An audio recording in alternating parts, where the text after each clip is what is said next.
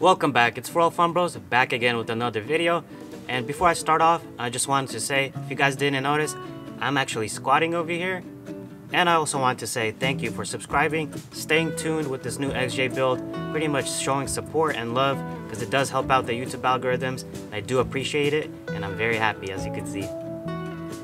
So with that pretty much out of the way, I'm hoping to get my plates in this video. We'll see what happens. Because it could go one way, you get your plates, or the other way, you don't get your plates. So we'll see what happens, so stay tuned.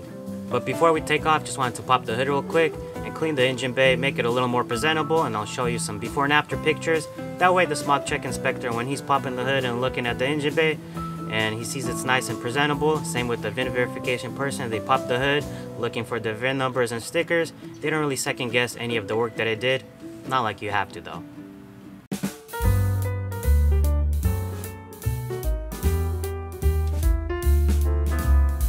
Alright you guys, there you go. I've seen the before and after of the engine bay. It looks 100 times better, and just a little peace of mind for me, knowing that the engine is clean, and if somebody's popping the hood, they're not going to worry about maybe anything being fixed weird. They're going to just see a nice clean engine bay.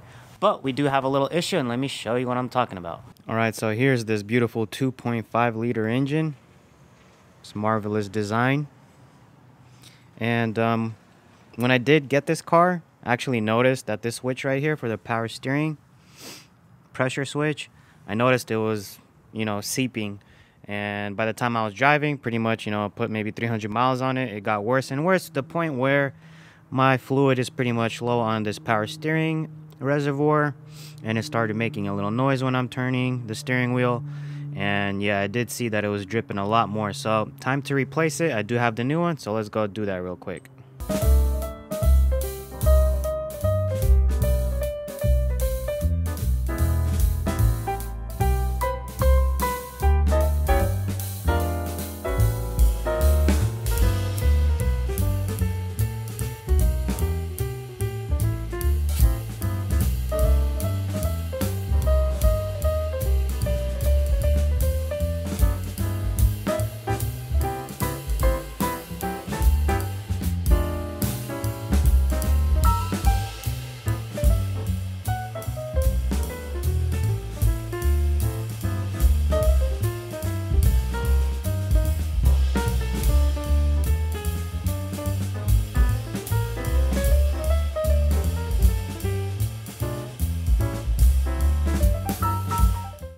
Alright, so there we are. Pretty much not a hard job to do at all. So the power steering pressure switch has been replaced. Anybody could do this. And I guess let me show you the old one. So here it is. So it didn't start leaking from anywhere here. Not the O-ring, not the sides of the connector. But if you take off the connector and start peeking inside, it's hard to tell, but the right side pin started gushing out power steering fluid. So that's what usually happens in these style switches, whether it's an engine oil pressure switch or in my case power steering pressure switch. They start gushing from the inside of the connector. So make sure you catch this early, because if you don't, the fluid, whether it's engine or power steering fluid, will start making its way into the connector, down into the wires, and possibly can ruin your harness. So the faster you catch it, the faster you place the switch, the better it is for you. So just a little tip, I guess. So we're moving along into the interior of this Jeep, and I guess let's go ahead and try to tackle that airbag light. As you guys been hearing, my airbag light doesn't come on when my ignition is on, and I don't have any code. So I did replace both of the front airbags, and I'm thinking it's the bulb, but I guess let's go ahead and find out what it actually is. Alright, so got the cluster off. Here it is. Real quickly, let me just kind of try to show it to you. Here's the airbag light, the indent. So it's supposed to be red, I believe. And if we go to the opposite side, check this out. Ta-da! The BL18 right here for the airbag light is actually straight up missing. So the socket is missing. So I can't just put a bulb in here. Nothing's going to work. And as you can see, the spare is actually missing as well. And I got one of these that's missing. Other than that, everything's good. So I don't know about these three. If they're supposed to be there, maybe this one isn't. What is this one? Let's see. So I got part-time, full-time. I guess that's for the 4x4 system. Honestly, don't even know if the full-time is supposed to be there. Comment down in the section below. Let me know if it's supposed to be there. If it is, I'm going to have to get at least 3 of them. But in the meantime, I think I'll get this low washer fluid socket off and swap it into the airbag light, because it's a little more important, honestly. Washer fluid is washer fluid. I could just do it the old school way, fill it up. If it's empty, fill it up again. So let's do that, swap everything, clean it up, and put it back together.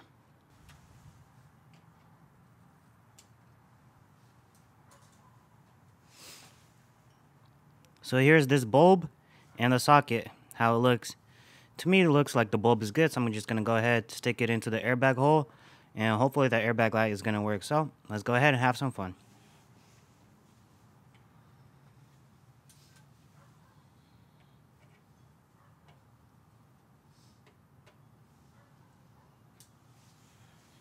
Alright, so here we are. The cluster is actually installed, and before I slap on the rest of the plastics, let's go ahead, turn the ignition on, and see if that light for the airbag is going to turn on. So here we go. Okay, so the light is turning on. That's good. Now let's start it and see if it turns off. Oh, so I don't know what's going on, but the light, as you've seen, turned off and turned back on. So explains maybe why the bulb in the first place, the last owner, whoever had it, got that bulb out of there with the socket. I don't know. Last time I scanned the airbag system, there was no faults. So I'm gonna scan it again just to double check. And if we don't have any faults, then might have an issue with the cluster or something else that's causing this light to turn on. So I guess we gotta dive a little bit deeper. And yeah, kind of sucks, but oh well. Alright y'all, so back with the XJ. It's been some time, but we did get those plates, so that's good. Without any CHP inspection. And yeah, we got smog done, everything is done. We got the plates, insurance, we're all good to go. So moving along to the next thing, and if you guys remember from the last episodes, pretty much what happened was I noticed my coolant lines to the heater core were snapped off. So my only guess was probably they were leaking with the past owner. So let me show you real quick what's going on again. Alright, so here we are looking into the engine compartment, if you guys didn't notice. And boom. Coolant lines into the heater core were snapped off when I just got it. Little fitting over here. So pretty much the coolant is just routed to the engine, nothing going into the heater core. So the heater ain't gonna be working. And most likely, 99% of the time, heater core is leaking. That's why they do this. So somebody didn't want to pay the hefty bill. And for me, I get to do some fun work replacing this heater core that's behind the dash.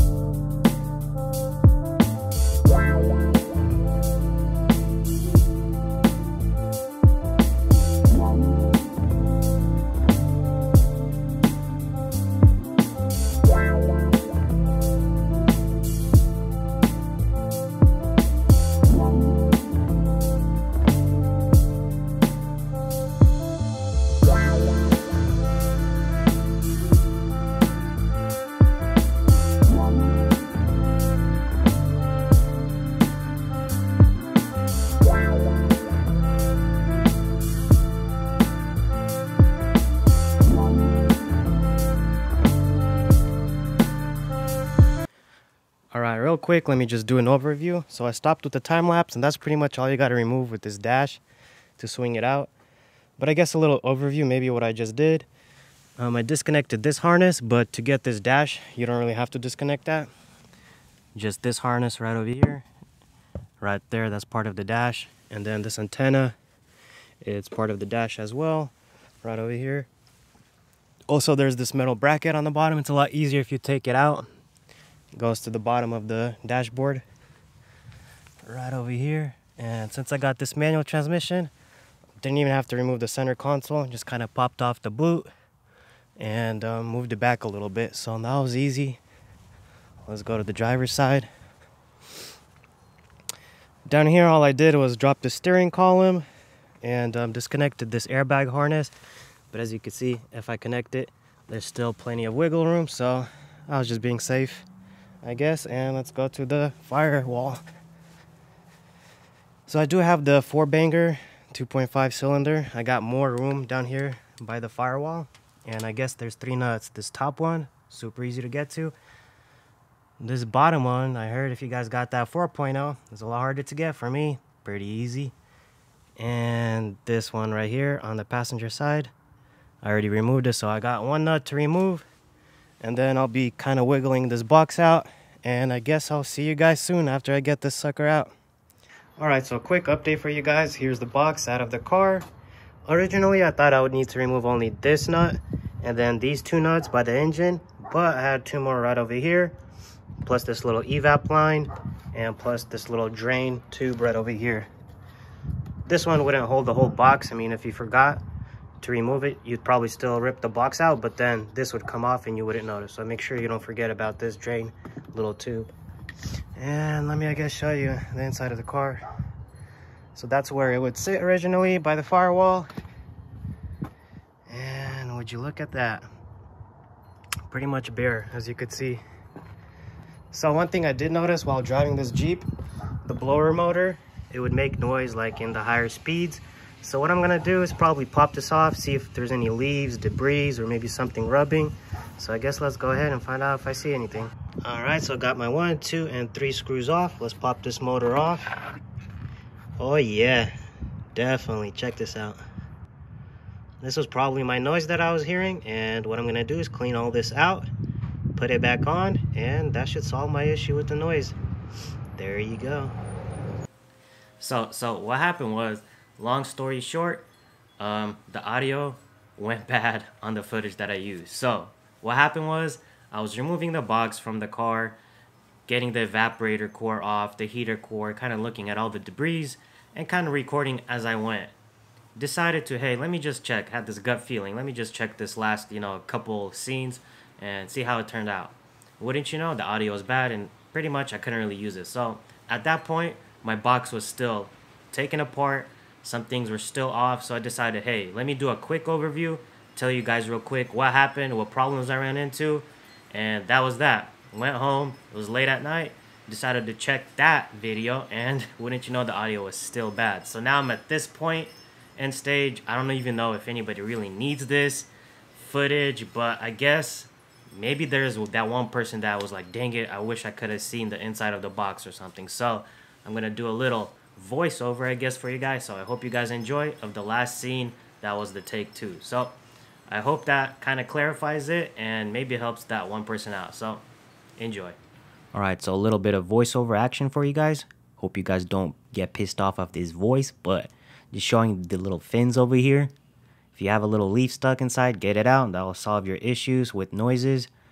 Next thing, moving along, the resistor was dirty. Peeked inside, found the evaporator core dirty. These are all debris. And pretty much just saying that I'm going to reuse this evap core and just clean it out. If I have issues later, YOLO. Gonna live without AC for a little bit, but can't live without the heater. So here's the old heater. Was definitely leaking, seen better days. And yeah, that's the new one installed. And pretty much I'm gonna just take it out and show you a little plastic piece right over here. So I got a little bit stuck on it and just kind of showing you guys how it kind of goes back on if anybody wants to know. But nothing to it, just cleaned out the box, set this evaporator core back inside, made sure this mounting point was correctly mounted and in its position, and that's that. Alright, so now that the voiceover is finally out of the way, let me show you how the Jeep is sitting right now. So before I start, just wanted to state that it's super windy outside, and if there's any wind noise, my bad. But here's the dashboard. It's sitting in its position, but not secured yet. Still need the bolts and nuts up top and on the sides, or wherever it was, I can't remember. I think it was the sides. But yeah, this is what I did off camera. Got the steering wheel. This column is secured. plug this harness up on the bottom for airbags, and I think that was kind of it on that side. Moving to the passenger side, here's the dashboard. Still got to get this controller. There's 2 plugs with 4 screws that hold it, nothing crazy. There's this metal bracket that holds the dashboard right here on the bottom. Get the center console secured, pushed forward. Down over here we got the vacuum lines that I connected. Green connect over here connected. Routed this guy properly so it's not pinched. And the antenna right over here. So I think that was pretty much it. Got all the parts in the back for this dashboard to complete it. I guess I'll do this off camera because literally it's just opposite of removal. No point of recording it twice. Plus we got all this wind noise. So I'll see you guys shortly. So here we are inside of this XJ. The car is running right now. No check engine lights, no airbag lights. This works. Wiper is working fine. Rear defroster is working. The main concern was the noise with the blower motor, so let's find out. That's on 3, 4. Yeah, smooth operator. Noise is gone now. I guess let me see if we switch it from hot to cold if there's any noises. Nope, and I hope it's working. I don't really hear much, but I think it's doing its thing. Wind chilled right here. My AC is not charged, so it's not going to be turning on. So yeah, there you go. Recirculation seems to be working, sucking harder. So yeah, there you go. Alright, so I don't know what's going on with this mic. I was just talking pretty much useless talk for like 20 minutes trying to record stuff, but whatever. I'm going to scratch everything out. We're going to end this video as is. Pretty much I wanted to just say I'm at the point where I'm pretty much squaring away with all these little things with this XJ, and I'm at the point where I want to lift this Jeep. So I do want to hear your opinions. I don't want to drive this Jeep in a stock form.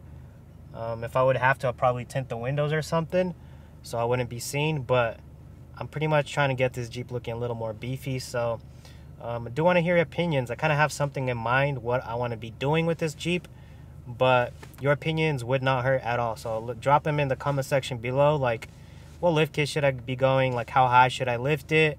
Maybe tire sizes, shock, suspension, like leaf springs, bushings. I don't know. You just anything you guys deal with and know is better or something, just let me know, and I'll greatly appreciate it. So I guess if you guys made it this far, congratulations. Give yourself a nice pat on the back. But I want to say, if you didn't subscribe, what are you doing? Subscribe to the channel, help your boy out, help out the algorithm. That's pretty much it. So the next video is going to be either this headliner, we got enough content to just make a whole video solely on that, or possibly a lift kit. I don't know. Stay tuned and find out. For a fun